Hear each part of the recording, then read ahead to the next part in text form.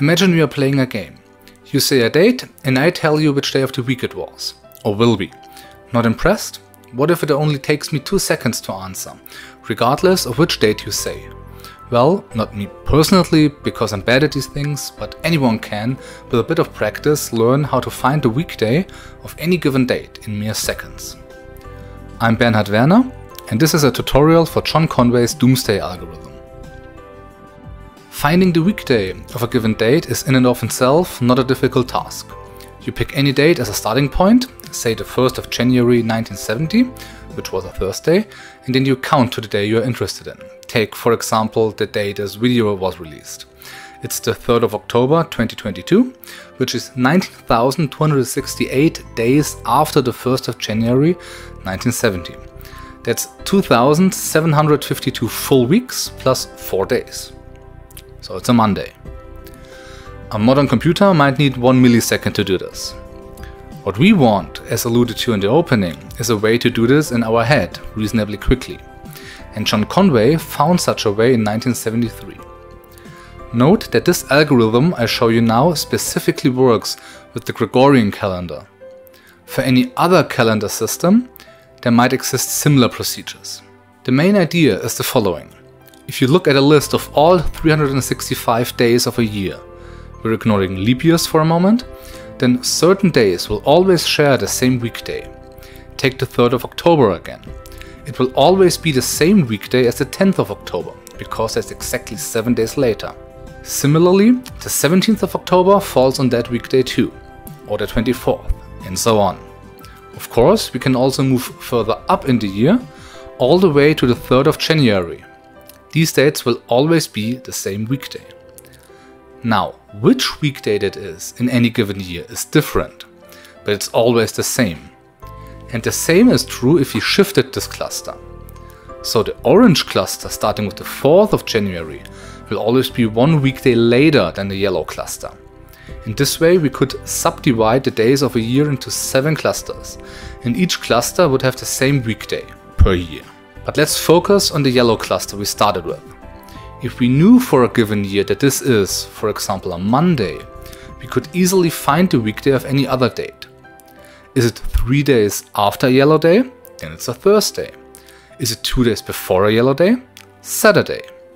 In order for this to be useful, we need 2 things. First, we require a way to actually find the weekday of the yellow cluster. We will come to that in a minute. Second, we have to know the dates in the yellow cluster to use them as a jumping off point for the dates nearby. And here we are very lucky. There are a few dates in the yellow cluster that are quite effortless to remember.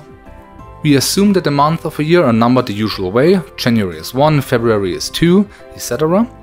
Then most even numbered months have it super simple. The dates 4/4, 6/6, 8/8, 10/10 and 12/12 are all in the yellow cluster, i.e. the 4th of April through the 12th of December. For odd numbered months we have a slightly less simple pattern, 9/5 and 5/9 and 11/7 and 7/11. So the 9th of May, the 5th of September, the 11th of July and the 7th of November. John Conway suggested the mnemonic I work from 9 to 5 at the 7-Eleven to remember that. Here, 7-Eleven is the name of an American convenience store. Note how both these patterns circumvent any problem with date formatting. They work whether you write dates as day-month or month-day. Further up in the year, it gets a bit weird due to the occasional leap year. In February, the arguably easiest one of the yellow dates is the last day, so either the 28th or the 29th. For March, that means we can use the 0th day of March. It's the same day as the last day of February, and it's a bit strange to call it the 0th day of March, but it means that the nth day of March will be exactly n days after a yellow day. And that makes it quite straightforward to work with. Last and actually least, if I'm honest, is January. There, the quote-unquote simple yellow day is the 3rd in normal years and the 4th in leap years. You can also use the 31st in normal years and the 32nd in leap years, which is actually the 1st day of February. But I always found it easier to work forward, starting at 3 or 4, than backwards from 31 and 32. These 12 special dates are what John Conway called the Doomsdays. Apart from a few hiccups, they follow some nice patterns. Since they are all in the yellow cluster, they always share the same weekday. However, there are many dates missing in the yellow cluster. But these Doomsdays are enough to work with, since they give us one day in every month. From there we can find any other date in weekday. However, depending on what you ascribe meaning to, there are a couple other neat dates in the yellow cluster. For example, the 14th of March, which is Pi Day, or the 26th of December, which is Boxing Day. And for November, I prefer to use the 0th day instead of the 7th, just like in March. If you went through the whole list of yellow dates, I'm sure you would find the birthday of loved ones or other dates that are meaningful to you personally. But with Conway's pattern, we get at least one day per month. Let's look at an example. If we knew that the yellow Doomsday cluster is, say, a Wednesday in the year we are interested in, and we want to know what the 10th of December is, then we look for the nearest Doomsday, which is the 12th of December. So our day is 2 days earlier and therefore must be a Monday. And if we want to find the weekday of the 15th of March, the nearest Doomsday is the 0th of March. That's a difference of 15 days, which is 2 full weeks plus 1 day later. Therefore, it must be Thursday. With these Doomsdays in mind, we still need to find a formula that computes their weekday for a given year. When we now start to do more calculations, it will be a bit easier to not say 15 is 2 full weeks plus 1 day. We will say 15 is 1 mod 7. So it's time for a short sidebar and talk about modular arithmetic. Modular arithmetic describes what I call clock numbers. On a 12-hour clock, after hitting hour 12, you cycle back to hour 1. Quite literally, in fact, as the numbers on a clock are arranged in a circle. So, when you're at hour 11 and you advance 4 hours, you're ending up at hour 3, not at hour 15. Or rather, it is hour 15, but it's the same as hour 3. In math, we say that 3 is congruent to 15 modulo 12. Whenever we write a is congruent to b modulo n for integers a, b and n, we mean that a and b have the same remainder when divided by n. So 3 is congruent to 15 modulo 12, since after dividing by 12, both have remainder 3. Hence, both are also congruent mod 12 to 27, 39, 51 and so on. But these numbers are also congruent to minus 9 mod 12. It might be a bit uncomfortable to think of minus 9 having a remainder of 3 when dividing by 12. Therefore, it's often easier to use a different characterization. A is congruent to b modulo n if that difference is divisible by n. In practice, you can always think of a clock. There, starting at 3, going back 12 hours would lead you to hour minus 9, but it's the start point again. So minus 9 is 3 mod 12. And the days of the week also repeat cyclically. When it's Tuesday and you want to know which weekday it is 18 days later, you can look 4 days ahead instead and get Saturday, because 18 is 4 mod 7. So far, we have used this little word mod together with the congruent sign to indicate a special form of equality. When we now venture into the direction of algorithms, we will encounter it in a slightly different role, as an operator. When we now write something like a mod n, we want this to be the unique number x between 0 and n minus 1 that is congruent to a modulo n. And that is precisely the remainder of a divided by n. So it's a function that takes a number a and gives back the remainder after dividing by n. For example, we want 45 mod 12 to output the result 9, because 45 is 3 times 12 plus a remainder of 9. In math, it is rather uncommon to use mod like this, but it is ubiquitous in computer science, so we'll use it. With modular arithmetic under our belt, we can start looking for the doomsdays.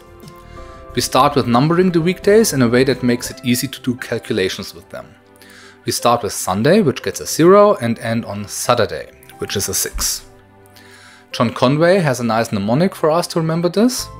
We can corrupt the names of the weekdays slightly to sound more like the associated numbers.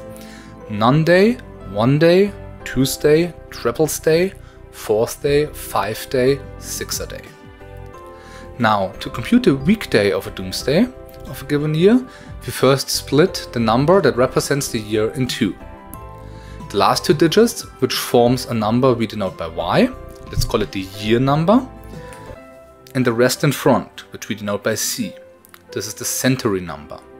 Not a century, mind you, because, for example, the year 1937 is in the 20th century, but the number that sits at the hundredths position. With the century number, we can compute the so-called anchor day, which is the basis for the next steps. It is the weekday of the doomsday in the year C100, i.e. 1800, 1900, 2000, etc. This anchor day, let's call it A, can be computed with the formula C mod 4 times 5 plus 2 mod 7. The mod 7 at the end is due to the fact that we are dealing with weekdays. We could do without this, though. A key feature of modular arithmetic is that you can do all calculations with integers as you're used to, and do the modulo step at the very end. But since we want to do these calculations in our head, it's better to apply this modulo step right away. The mod 4 step takes care of leap years, so it's finally time to deal with that weird calendar feature. The speed with which the Earth orbits the Sun and the speed with which it spins around its axis are, unfortunately, not in a nice relation to each other. So, a year consists of approximately 365.2422 days on average. That means if you want for certain dates to be always in the same position throughout the turn of the seasons, we have to compensate for the discrepancy. Since 0.2422 is about 1/4, the general idea is to add a day every 4 years, which we know as the 29th of February. To get closer to the offset of 0.2422, the actual leap year rule is a little bit more complicated. A year is a leap year, and therefore gets a leap day, if it is divisible by 4, unless it is divisible by 100, then it's not a leap year. Unless it's divisible by 400, then it's a leap year yet again. Going back to the formula for the anchor day, we see that the C mod 4 takes care of the 400-year-long leap year cycle. The next important fact to realize is that the weekday of a given date moves forward by 1 each year. That's because 365 is 52 times 7 plus 1, and therefore congruent to 1 mod 7. For example, the 3rd of October 2022 is a Monday, and the 3rd of October 2023 is a Tuesday. And if there's a leap day in between, we move forward by 2 weekdays that year. So, over the course of 100 years, we move forward 100 weekdays, but we also have 24 leap years. So it's a total of 124 weekdays. Since 124 is 17 times 7 plus 5, which is congruent to 5 mod 7, we can just move 5 weekdays forward for every 100 years to get the same result. And that's what the C mod 4 times 5 computes. Finally, the plus 2 shifts everything to the correct starting place. Now, this formula is easy enough to remember and to evaluate for a given century number C. But due to the mod 4 at the very start of the calculation, there will only ever be 4 numbers that can be the result. And it's much easier to just remember them by heart for a stretch of 4 centuries. This is commonly done for the century numbers 18, 19, 20 and 21. When doing this doomsday algorithm, it will often be with birthdays that people will tell you or other dates that are important to them. And those fall typically into these 4 centuries. So, we compute 18 mod 4 times 5 plus 2 mod 7 equals 5. And similarly for the others. 19 gives 3, 20 gives 2 and 21 gives 0. Then we forget the calculation and just learn these 4 anchor days by heart. This pattern repeats cyclically when we move further into the past or future. So if we need the anchor day of any other century number, we shift it up or down by 4 until it reaches these values. For example, for a date in the 1200s, the anchor day would be 2, since 12 is congruent to 20 mod 4. And recall that we ignore any other calendar system used in the past, present or future for this. To get from the anchor day A to the actual weekday of the doomsday in a year, we have to shift it by a certain amount S, based on the year number Y. Remember that this was the last 2 digits of the year. To find S, we use the same argument as before. Every year we move forward, the weekday of a date gets shifted forward by 1. So after y years, we shifted by y weekdays. Moreover, in the span of y years, there are about y divided by 4 leap years, which shift the weekday forward 1 additional day. So the total additional shift after y years is y plus y divided by 4 rounded down, mod 7. That's what those weird brackets mean, rounding down to the nearest integer. And this is where we could stop. Maybe look at a few examples for the whole algorithm, but remember that we want to do all of that in our head in just a few seconds. And for large values of y, these shift calculations are a bit tedious. Take for example the year number y equal 97. First, we have to divide it by 4, which is relatively hard. The result is 24.25, so 24 after rounding down. Then we have to add it back to 97, that's okay, but also a bit tricky, we get 121. Lastly, we have to reduce it mod 7, which means dividing it by 7 to start. And that's really hard now. 7 fits 17 times into 121, and the remainder is 2. So the shift S is 2. With a bit of practice, it becomes manageable, I guess. But here I want to show you a formula that is in and of itself more complicated, but much easier to do mentally. And it's not the one Conway came up with. He did something that involves dividing by 12, which is arguably already easier than this. However, I don't like it that much.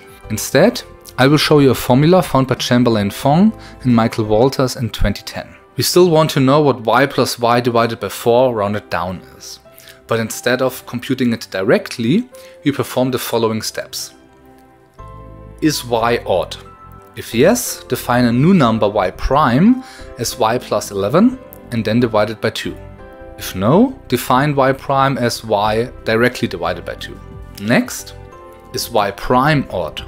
If yes, define a new number y2 prime as y prime plus 11. If no, define y2 prime as the same as y prime. Then the shift S we are looking for is minus y2 prime mod 7. This is called the odd plus 11 rule for pretty obvious reasons. As an example, let's look at the year number y equal 97 from before. First, it is odd, so we get y prime as 97 plus 11 divided by 2, so 108 divided by 2, which is 54. This is even, so we keep it. Mod 7 is the same as minus 2, as 56 is divisible by 7. So the shift S we want is minus minus 2, which is 2. If you do this a couple of times, you will realize that it's much easier than the direct formula, because you only have to divide by 2 instead of 4. Moreover, you don't add the result of the division back to the original year number, which makes the numbers smaller and the following mod 7 step easier. So, while it might have more individual steps, this odd plus 11 rule is, on average, easier to do in your head. I won't prove here that this rule gives the same result as y plus y over 4, but you can find an archive link to Fong's and Walter's paper in the doobly-doo. Instead, I will wrap up this video with a couple of examples for the whole process. Let's start with the 21st of August 1937. We split 1937 in two. The century number C is 19 and the year number Y is 37. The anchor day for C equal 19 is A equal 3. Recall that we remember this by heart, but we have a formula if necessary. Next, the shift S based on the year number Y. Y is odd, so we compute Y prime as 37 plus 11 divided by 2, which is 24. This is even, so we keep it as Y2 prime. Mod 7 it is 3, so the shift is minus 3. Together, anchor day A plus shift S is 3 minus 3 equals 0. That means in the year 1937, all those special dates called Doomsdays in the yellow cluster we started this video with are weekday 0, which means Sunday. What's left is to find one of those Doomsdays nearby. It's 8/8, so our date is 13 days later. That is minus 1 mod 7, so it's 1 weekday before the Doomsday, Saturday. Next, let us consider the 23rd of March, 1882. The century number C is 18, which means an anchor day of A equals 5. The year number Y is 82, It's even, so we get y prime as 82 divided by 2 equal 41. That's odd, so we add 11 to get y2 prime as 52. Mod 7 it is 3, so the shift s is minus 3. Together we get a plus s equal 2 as the weekday of the Doomsdays in 1882. The 23rd of March is 23 days after the Doomsday serial of March, so it's weekday number 25, mod 7 that's 4, a Thursday. Last example, the 24th of January 2152. The century number C is 21, which means an anchor day of A equals 0. The year number Y equal 52 is even, so Y prime is 26. It's even again, so Y2 prime is 26, 2. Mod 7 is 5, so the shift is minus 5. We get a Doomsday weekday of 0 minus 5 equal minus 5. Since the year number 52 is divisible by 4 and not by 100, it is a leap year. Note that we don't need to check this separately though. If both y and y prime are even during the odd plus 11 process, we automatically know that y is divisible by 2 twice, which is the same as being divisible by 4. Since we're in January in a leap year, the closest Doomsday is the 4th.